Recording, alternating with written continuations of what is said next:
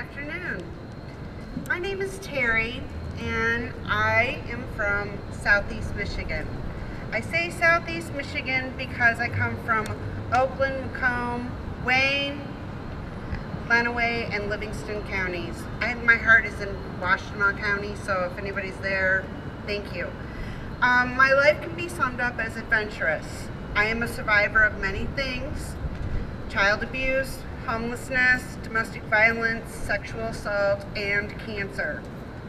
I sit on many committees and I am on the board of directors for a few of them that reflect what I have survived.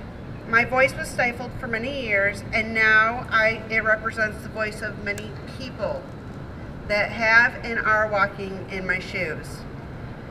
My survivorship started when I was 4 and a half. At 18 years old, I was surviving on the streets where it was safer than the home I grew up in. By the age of 23, I had my first child, and yes, I was homeless. Couch surfing at friends' and family's homes. When I was in my mid-30s, I had enough of all the violence. I dedicated myself to my children's future of stability and breaking the chain of abuse. We were lucky.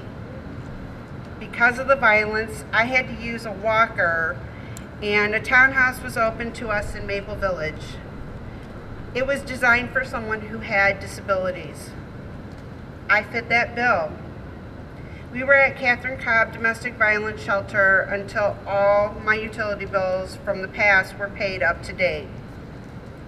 Thank God for Community Action Agency paying all of my past utilities. Thank God we could get project-based voucher townhouse.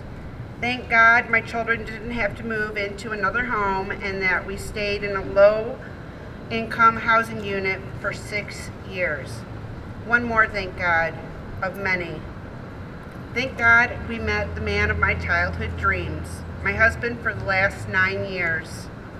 We have been stably housed for the last 15 years. Recovering from abuse, homelessness, and dreaming about stability allowed us to meet many supporters. Paying only $7 a month for rent allowed me to afford utilities and food. I had the worst credit, and I don't think anybody else can beat me on that one. I pinky promised with the townhouse manager that I would never be late on any of my bills. I kept that promise. They kept their word. My children and I were recovering from the past. I met Kay, Beth, and Candy. They gently guided us with supportive hands to give us a chance to have our voices be heard, security we never knew existed, and completing our education so we wouldn't be failing statistics. If we had never run away from our abuser, we would have been out so many gifts that many people take for granted. Our voices would have never been heard and our ideas would have been stifled.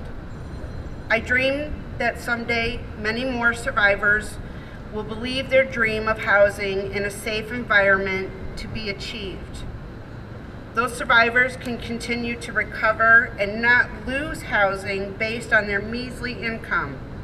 That getting keys to their own place will allow them the opportunity to roll on the carpet and break the chain of trauma.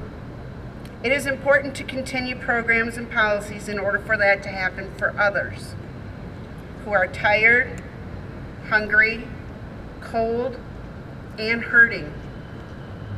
I ask that if you hear my voice, please consider supporting all the programs and policies that make it happen for us. The programs that are needed to allow others who are currently walking in our shoes. They existed for us to run away from abuse and trauma. They led us to a chance of recovery, stability, and most of all, to believe our dreams. Thank you for considering what I've said important.